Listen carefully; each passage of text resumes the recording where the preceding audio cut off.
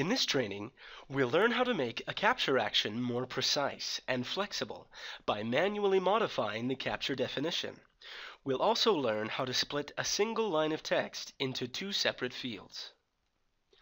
This is a list of products on a web page, and I need to collect all the information in this list, starting with the product name and color. I've already created my list, and I can see each product name in the Capture Text Preview window.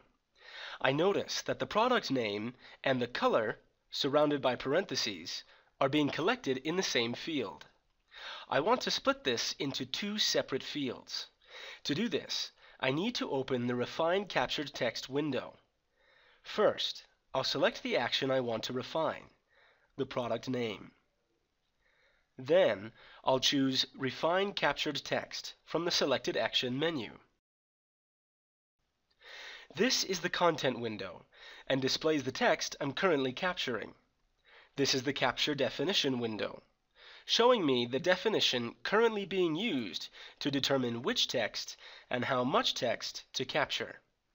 This is the Capture Text Preview window, where I can see how the capture definition will extract the target data. Right now, the capture definition contains only the field name between two percent signs, which simply collects everything in the content window into the specified field, product name. We define which data to capture in this field by adding boundaries. For example, if I highlight with my cursor from the beginning to just before the parentheses in the target text, I will see a parentheses appear in the capture definition. This is a boundary, meaning that the definition will only collect data from the content window that appears before the first parentheses in the text, and deposit it into the product name field. But remember, I want to capture both the product name and the color, so I'm going to insert my cursor into the definition by clicking on it, and, after the parentheses, manually type the color field name, %, color, %. I now can see the color being captured in the Captured Text Preview, but it has an extra character, a close parentheses. So I'm going to type a close parentheses as my final boundary in the capture definition at the end, which instructs the definition to only capture the text inside the parentheses into the color field. Notice that the extra parentheses no longer appears in my Capture Text Preview. To confirm that my definition works in all cases, I'm going to use the Next Item button to show each product name from the list in turn, while carefully watching the Capture Text Preview window. This item shows no text in the Capture Text Preview. This is because my capture definition is looking for an item that has a set of parentheses at the end, and this product has no color, and therefore no set of parentheses.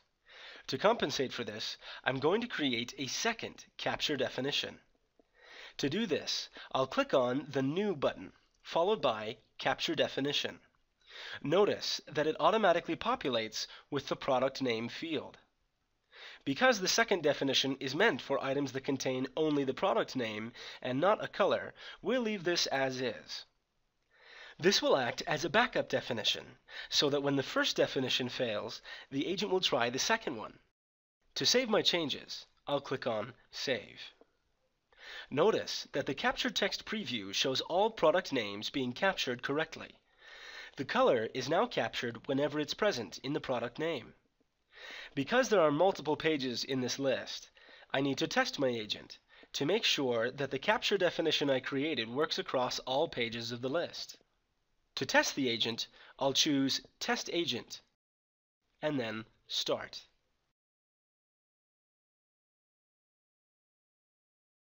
When the test finishes, I can check my data in the Testing Results window to confirm that it's been extracted correctly. This concludes Part 1 of the training on using the Refine Captured Text window, where we learned how to make an action more flexible and precise by manually writing a new capture definition.